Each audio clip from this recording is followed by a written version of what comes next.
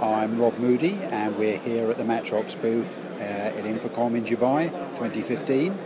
This is our third visit to InfoComm, so we're pleased to be back again. And of course we're very pleased to see some old faces that we've known before and a lot of new ones as well. And that's one of the nice things about this region. It's growing so nicely that there's still people that you haven't met before who are going to bring good business. And because it's a growing region, we're seeing the business grow as well. That's why we're happy to continue to invest. And that growth doesn't come easily. It comes because the local people have a real hunger for knowledge. And we see that in their keenness to come and learn about the technology and about the products to solve their solutions.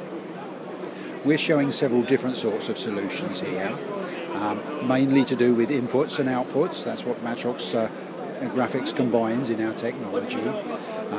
And the first one that we can look up here is one of our signage walls. This is using one of our output graphics cards in order to drive multiple monitors at high resolutions, and our cards have the ability to output 6 4K signals all from one slot in the PC, which is a really powerful amount of pixels on the canvas. The sort of technology that the visitors are being excited to learn about is behind the wall that's behind me. That wall is aggregating different sorts of content. The larger one you can see in the wall is coming in on an HDMI connector. The two smaller ones are coming in on streams, and the ones at the bottom are being played out from local hard drive. But all the work is being done on a new card that combines physical captures as well as the ability to decode the streams that are coming in.